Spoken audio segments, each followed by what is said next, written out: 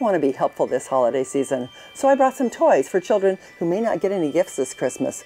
But what do I do with them? You can put them in a Toy and Joy collection box, and we will deliver them to children in need. I know you can help. We need toys and monetary donations from you to ensure this program continues. When you're out shopping at a store or online, buy a toy for a child and take it to any fire station before December 23rd. Or if you'd like to make a monetary donation, send it to the Toy and Joy Makers at 5916 Northeast Going Street, Portland, Oregon 97218. Or call us with questions, 503-823-0922. The people in the Portland area always step up and help. The need this year is great, so get out there and shop. It would be really nice if these bins were filled to the top. I hope you have a great holiday with family and friends.